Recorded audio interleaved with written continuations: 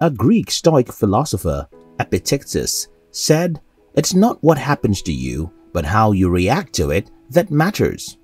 We can as well say, it's not what happens to you, but how prepared you are that matters. When it comes to the economy of the world, it's like a wall clock. There's always a comeback. For instance, if you live till 70, you'll experience at least 3 economic recessions and probably an economic depression in your lifetime.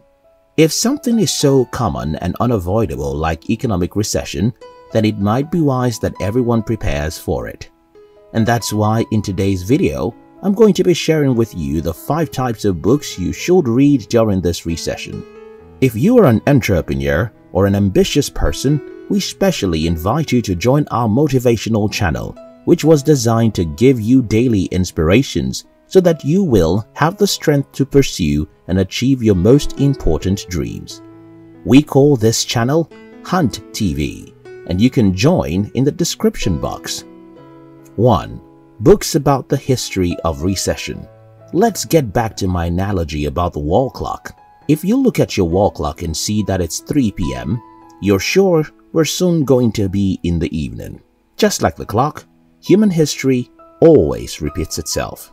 If you can choose any topic of interest, be it politics, business, or economics, and take time to study the occurrences in that field for the last few decades, you can become a prophet, because you can easily understand, for example, what often happens before the bomb explodes. You'll as well have insights into what happens during the recession and as well as what happens after. This understanding will not only give you the courage to confront whatever is coming, it will also help you to be prepared or even take advantage of economic recession. 2. Books about emotional intelligence. When the economy goes under the water, people's emotions go with it. It is for apparent reasons. Many people will lose their jobs, many will lose their businesses, and many will become poorer. Again, what happens to us oftentimes is not as damaging as how we handle it. And this usually has something to do with how emotionally intelligent we are. When things happen, most people assume that their end has come. History of the human race shows us that we're far more powerful than we often assume or believe. If, for instance, you lose your job, you can do what most people would: cry and mourn forever, or see this as an opportunity to seek a new opportunity and build a better life for yourself. The story of Thomas Edison inspired me. He worked like a crazy man every day and night in his laboratory, but one day after several years of hard work, the laboratory caught fire. Edison stood afar and watched as his decades of work was turned to ashes, and instead of breaking himself and his spirit, Edison told his son, "We're starting all over again tomorrow," and that was what he did. You see, that single incident was capable of destroying his entire life if he had allowed it. As the whole world goes through a challenging time, so many people are going to be broken. Don't let that be you. Instead, learn how to master your emotion. Just like Edison, tell yourself, "I'm going to start again tomorrow." 3. Books about money. Sometimes I think the reason I have a great interest about the subject of money is that I was born by poor parents. But that will be incorrect, as there are billions of people in the world who grew up in poverty, yet they have no interest in learning about money. I have a friend, a very smart guy, who never read a single book about money. Imagine some of those facts you know, yet you don't believe is true. That's how this appears to me. I asked my friend if he had ever read any book about money, and he told me no. I know this is true, but I find it difficult to believe that it's true. Why don't people learn about money? I think so many people believe that the subject of money is simple. And yes, it is. But as simple as it is far more complicated than most of the subjects we go to school to study.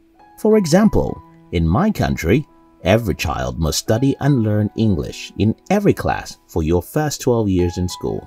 Why do we think we should study language in school, but not money? I mean, language is nothing. If you can hang around people who speak a particular language, or you were born by the people who speak it, you can speak it even if nobody ever taught you how to speak it yet. We spend hundreds of hours to study languages in our school. I'm not speaking against studying anything in school. I'm only wondering why the world thinks financial literacy is not supposed to be one of those things you should understand deeply, or we simply assume that if we can get good grades and a good job, everything else would take care of itself. Well, I wish that is simple, but it's not. Working for money is an entirely different game from making money, and making money is even different from growing it and keeping it. Now that you're probably in lockdown at home, you'll do yourself a great favor by reading a few books about money and how it works. 4. Read biographies. I could hardly recommend books without mentioning biographies. The reason is that biographies often contain most things you need in books. Take economic recession, for instance. Almost everyone who has ever lived has gone through some difficult economic era. For example, Isaac Newton was in his 20s when he discovered gravity. But it wasn't as simple as that. He had to be alone for a long period because there was a lockdown as we're experiencing right now. It was a difficult period for him and millions of people all over the world, but he turned it around and gave the world a gift by doing so.